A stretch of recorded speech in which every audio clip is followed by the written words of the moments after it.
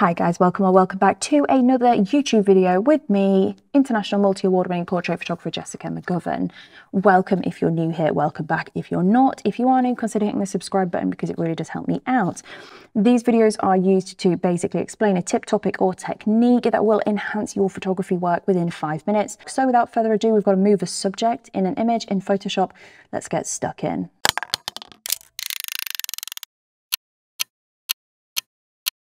So on the screen, we've got a picture of little Guess in Paris. This photograph was shot by Ayssia. I will add the links to her and everything about her in the description below. If you're brand new to Photoshop, this might be a little bit too scary for you. I'll pop a video about Photoshop basics above. If even that is a little bit too advanced for you and what we're going to discuss is quite quick, then have a look at the Photoshop for Beginners online course. I'll also link that above. So first thing we're going to do is we're in Photoshop with the image. We're going to go ahead and duplicate the background layer by doing a Command J. There are loads of keyboard shortcuts. They're also in a YouTube video. So I'll go ahead and link that above too. With our background layer duplicated, we're going to duplicate it again one more time. So on the bottom copy, we're going to call this one the background because this is the new background. And on this top one, we're going to call this the subject. When it comes to this actual background layer with the padlock on it, we're just keeping that for safekeeping. We don't actually need it. So don't worry about it too much.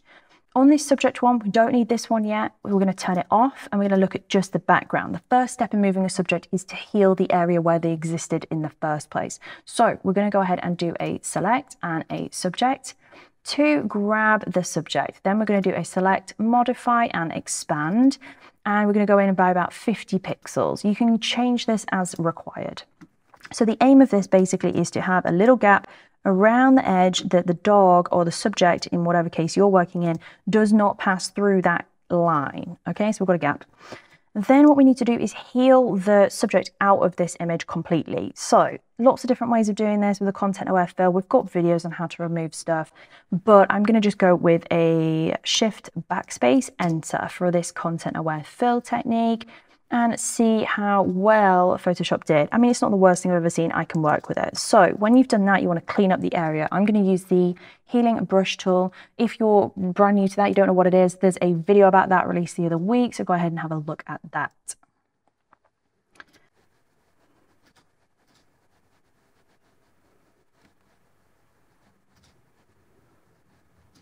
It's pretty good.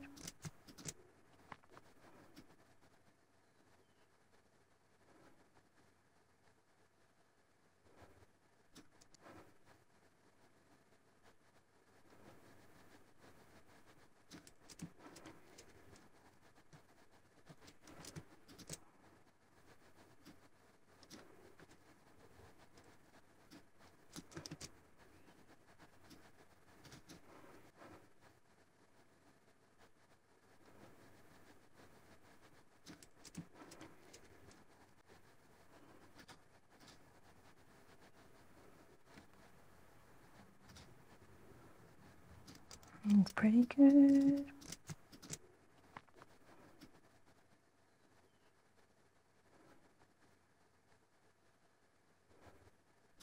Okay, so we should be left with an empty scene now. We've got no subject in at all. So we're going to turn on the subject layer, grab hold of that layer, then go and do another select and subject. Only this time we're actually going to mask it. Now there's whole videos on the YouTube channel. I think there's 2 that cover off masking hair. So have a look at them if you need to. I'll link the most recent one above, but we just want to go into select a mask, and then follow our normal masking procedure. So no change over the normal masking procedure. I'm just going to do a messy mask because I'm pretty sure this is going to mask out pretty well. This is like the messiest mask I think I've ever done. There we go. Output it to a layer mask, really important.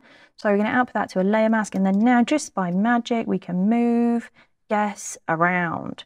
So then all that's left to do is to line him up with where we want him to be, and you want to make sure that you've got a good line happening here.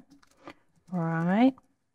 And then I'm going to go on the mask, grab a brush, and at about 30% opacity, I'm going to use white and just blend the bottom of him in with the steps that he is on. So just give a little bit of a blend, and you can also go up the edge of the coat if the background is the same to just give a little bit more depth back to the coat. A little bit more to the top of his head.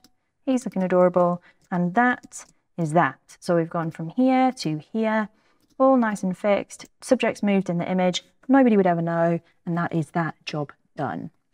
That's how to move a subject in Photoshop within an image. Hopefully that was useful for you. If it was, please do let me know down in the comments. Give this video a like, thumbs up if it was actually helpful for you, because that would be great. And hopefully I'll see you back next Friday for another